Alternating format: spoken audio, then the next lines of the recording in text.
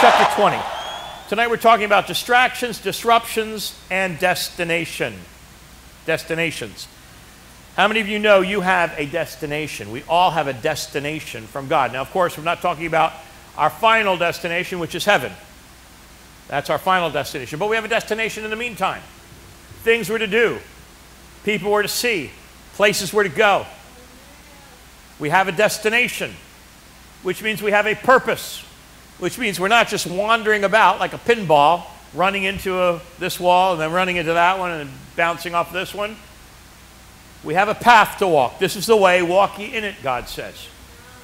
We have a purpose in that walk. And here, the Apostle Paul, in Acts chapter 20, he talks about it a little bit. And I'm going to look at first verse 16. For Paul had determined to sail by Ephesus because he would not spend the time in Asia.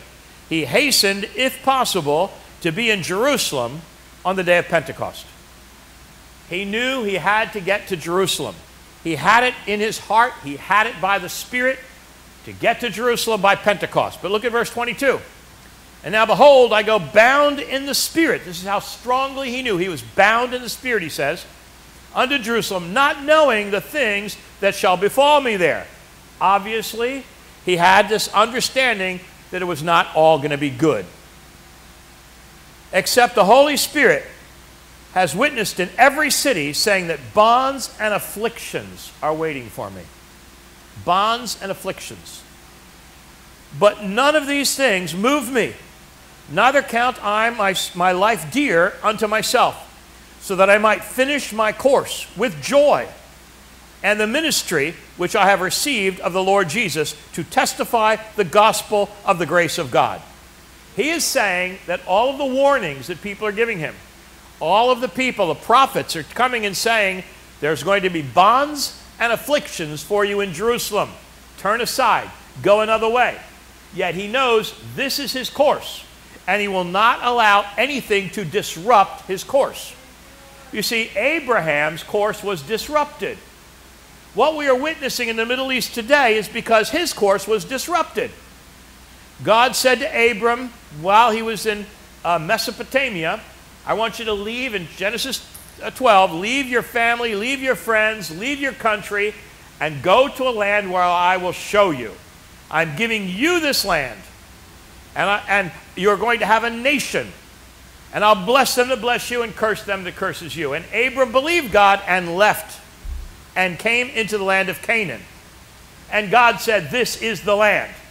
What did he see in the land of Canaan but famine? There was famine. Famine disrupted his course. Famine disrupted his call. Rather than remain in the land in famine, he went to Egypt. And what happened in Egypt? He got a maidservant for his wife, Hagar. And what happened with her? She became the mother of Ishmael. And what happened to Ishmael? The nation of Arabs came from Ishmael. And so today, we have this conflict which began way back then because his course was disrupted. Now, one thing I want to mention, that when God spoke to Abraham and said, Abraham, it's Genesis, I believe, 17, I want you to take your son. Remember? He wanted him to take Isaac to Mount Moriah. He said the following, I want you to take your son, your only son. Ishmael was alive at the time. Ishmael was older than Isaac. God said to Abram he only had one son in his eyes, and that was Isaac. And the nation of Israel came through Isaac. Now, that does not mean he did not love Ishmael. And God loves the Arab people. I have wonderful Arab friends who are Muslim. They haven't converted to the Lord yet. And I have friends that are believers that are Arab. And God loves them. But they have been deceived. And I believe that Islam is demonic. And they're deceived. And that's why they have such a hatred for the truth. Because Satan has a hatred for the truth and all that's good. Here, Paul said, I'm going to go. Now, there's a disruption. Now, David he didn't have a disruption. David was loved of God and called of God. He had a distraction, which nearly cost him everything. That distraction was Bathsheba. Rather than being out with the army where he should have been as the leader, he was back in his palace walking the walls and looks down and he sees a beautiful woman bathing. And rather than keep on walking or look away, he became captivated by her and he continued to watch. And you know the story. He called for her. He slept with her, even though he knew that she was married. Then he realized when she was pregnant that he needed to cover it up. So he called for the husband to come back from the battlefield, thinking he'd go home to his wife. But he was more honorable than the king. And he said, how can I sleep in my bed with my wife while the rest of my comrades are in the field at battle? I'm going to sleep outside the gate on the ground. And so that didn't work. So David went to plan B. And he had her husband assassinated. He told the leaders of the army, put him in the front where the battle is the fiercest, and then everybody back away, withdraw, and let him be by himself. And he was killed. And what happened? The child that he conceived died. And a pestilence came upon the land until he repented and asked God's forgiveness. That distraction cost him. Distractions will cost us if they get us off of the path of God. This last 14 months has been a major distraction. This COVID has been and continues to be a distraction. Right now, for those of you up in the D.C. area who may not be aware of it, but here in Myrtle Beach specifically, there's a distraction called gasoline. The pipeline that was tampered with by hackers has cut off the gasoline to our community, but that's not the big problem. The big problem is everybody's reaction to it. The big problem is everybody panicking. And whether they need gas or not, they get in line to get gas. They may have 3/4 of a tank, but they got to go fill it up. And so the got stations are overwhelmed. And this morning, yesterday, I saw lines, people getting gas. You know, they're in such a panic, they're not even paying attention. Because I came to a gas station. It was right over here, the Kroger supermarket that had gas pumps. And there's a line out the street in both directions coming in the parking lot to go to the gas station. And there are lines of like 20 cars in line. They're all going to one pump. Well, there's like 12 pumps. So I come into the parking lot just to check it out. And there's nobody at the other pump. So I just pull up to a pump and get gas. They're in such a panic, they're not thinking. And that's what distraction does. It keeps us from thinking and pursuing the plan of God, the things of God. The enemy wants to distract us and get us in a panic so we can no longer trust God or walk in the Spirit.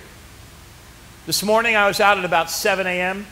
and I saw tanker trucks, because the pipeline got fixed yesterday, tanker trucks all over the place delivering gas. I saw one gas station, 2 tanker trucks, 2 gigantic trucks delivering gas. I saw people getting gas all over up here around the church. There's at least 3 or 4 stations here, people getting gas, no lines, people getting gas. By this afternoon, because of the panic, every gas station was empty. And nobody could get gas. Now, we go through a summer here where 14 million people come through. 14 million people, and we never run out of gas because everybody is normal and not in a panic. And this is what panic does. It's the same thing. How many of you remember 14 months ago you couldn't find toilet paper? Same panic. People were hoarding it. I understand Pastor Mary Beth told me that they put out public notice not to put gasoline in plastic bags and keep it in the trunk of your car. Duh! Who would think of that? That's why they have gasoline containers that you put gas into and keep them in there. But this is what panic does. People just freak out and do things that are just they're nonsensical. So here, the Apostle Paul, he is telling them that I know there's some trouble up ahead, but I have a destination. And I'm not going to let the enemy derail me by distracting me or disrupting me. Look at this also in Acts 26. Go to Acts 26. This is after he's in Jerusalem and he's arrested. In Acts 26, he's speaking to the king, King Agrippa, and he says this, verse 16.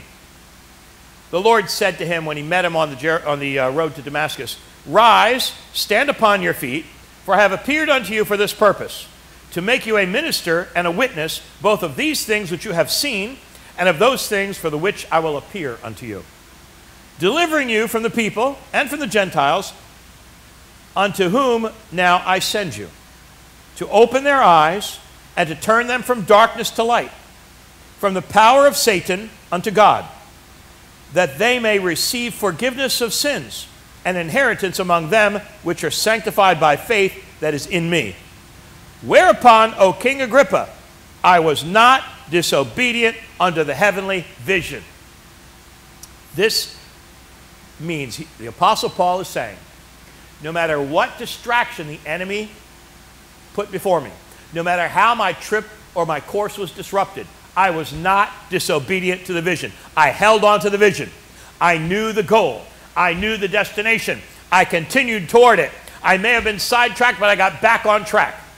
We can't let COVID sidetrack us from winning souls. We can't let the lack of gas sidetrack us from being in service. We can't let anything that the enemy does, because he comes to steal, kill, and destroy. He comes to steal, kill, and destroy our goal, our call, our destination, which is our destiny. Each of us has a destiny. Each of us has a God-given destiny. I want to read some different scriptures rather than have you turn. I decided to isolate them and write them down. Jeremiah 29:11, I quote a lot. But listen to this last part of it. "I know the thoughts I have toward you, thoughts of good and not of evil, to bring you to an expected end." That's a destiny. An expected end. A destiny. "I know the thoughts I have toward you, thoughts of good and not evil, because I have a destiny for you. I have a destination for you. I have something for you to do," every one of us. And this is not just our jobs, raising our families. This is for the kingdom of God.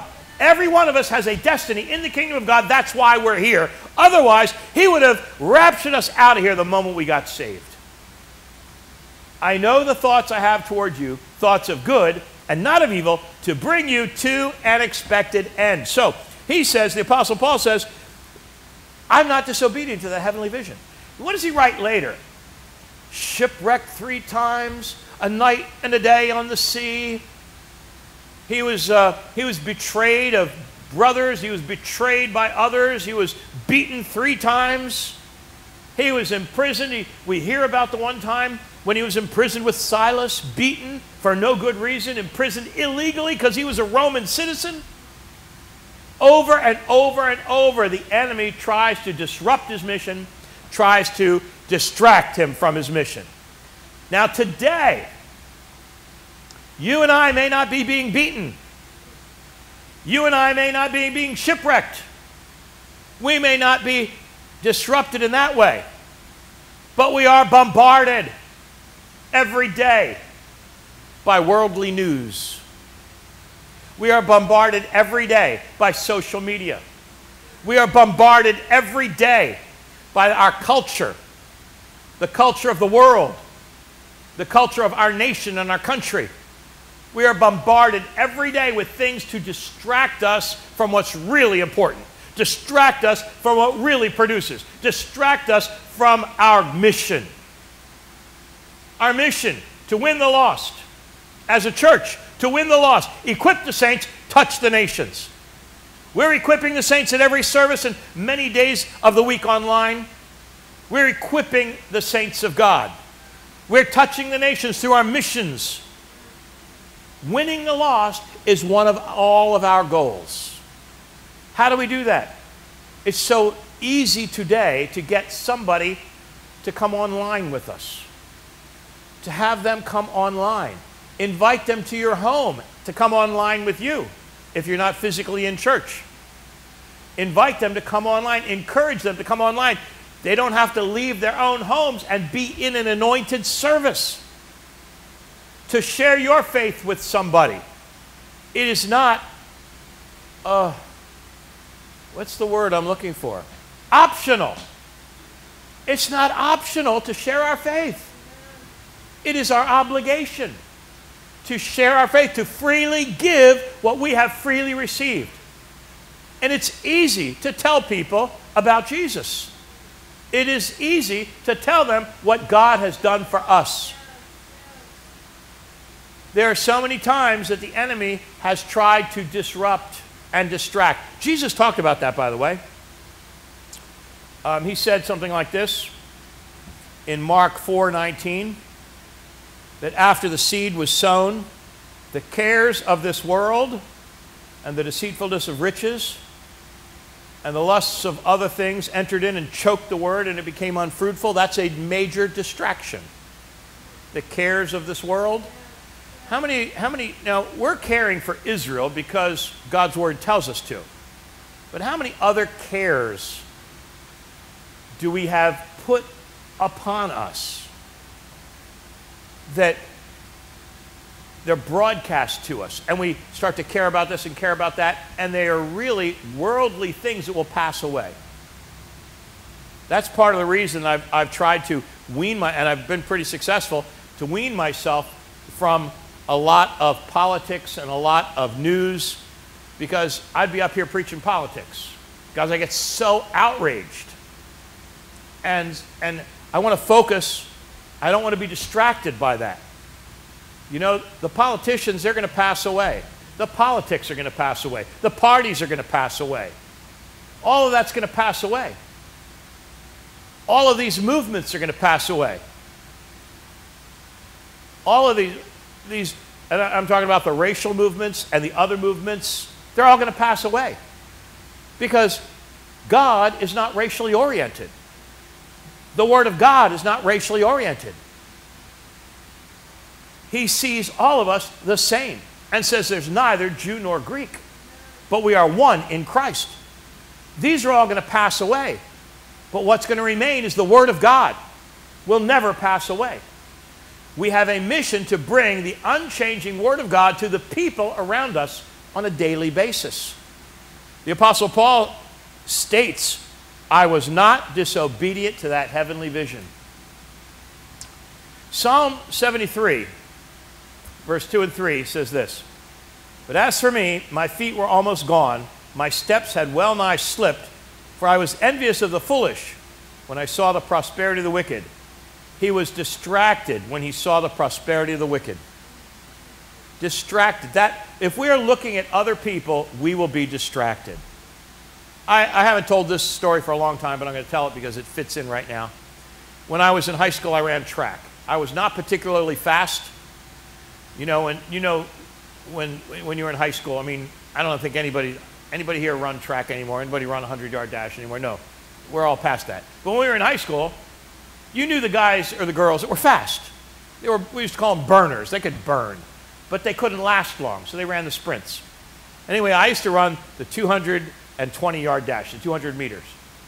And I was not particularly fast, but I learned that I could overtrain, that I could train, instead of 220 meters, I could train for 250 or 280 meters, which gave me extra stamina. So that even though I was not as fast runners, if I ran as fast as I could from the very first moment to the very last moment, I could beat them. And that was working for me. And I was winning. I started out not winning. I started out, but then I moved up and I started winning. So I was in the state finals. And one team put in a kid that I knew. And I knew he was a burner. I knew he was really, really fast. And he never ran against me and never ran in my race. He used to run the 100 because he was so fast. But they put him into the 220.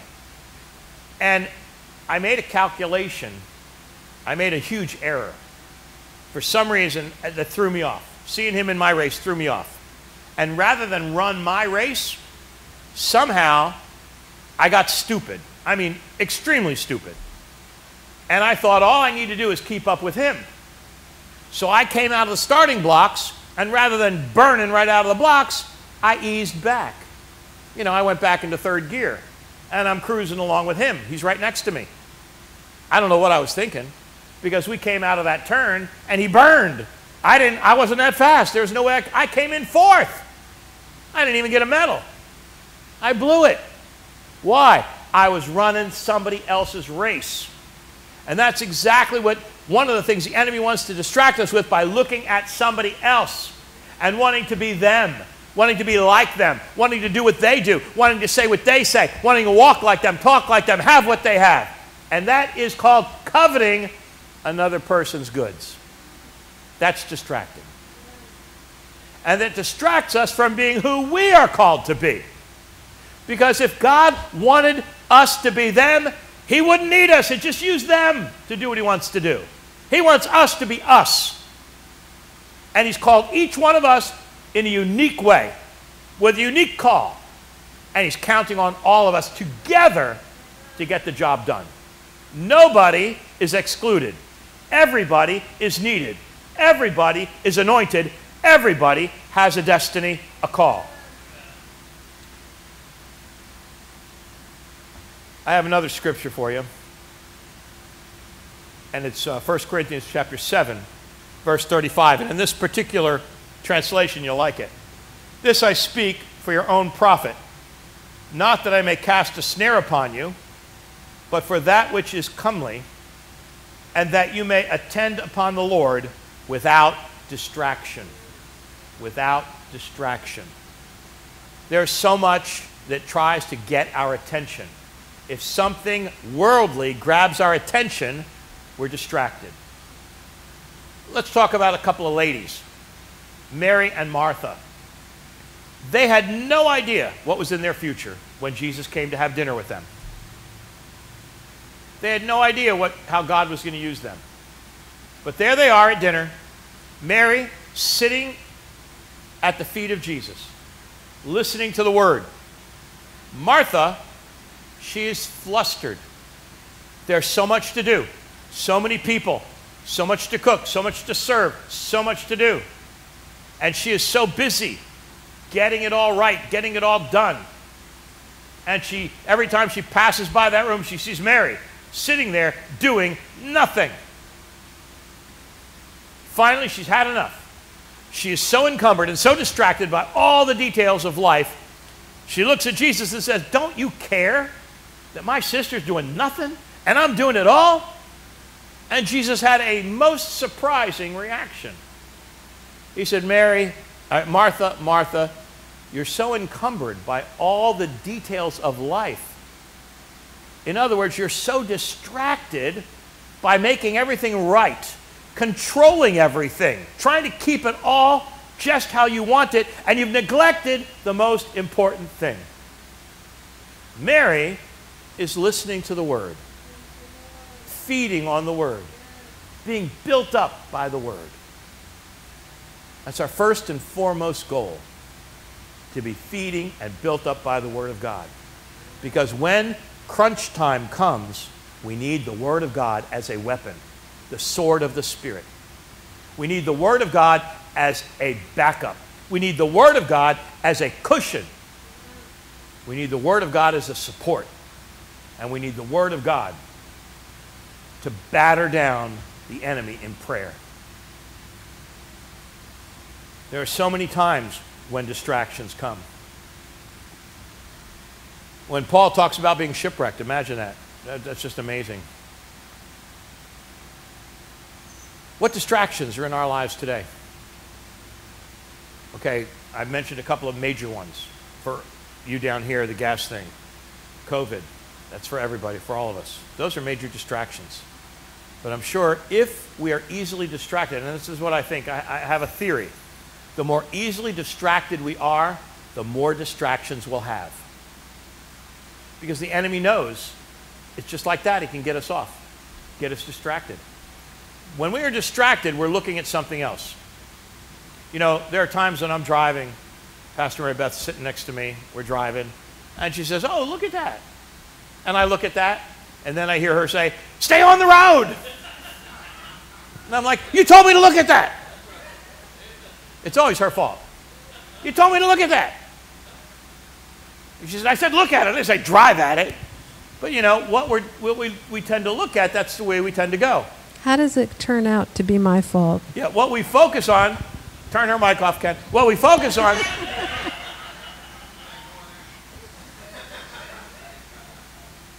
what we focus on is where we go.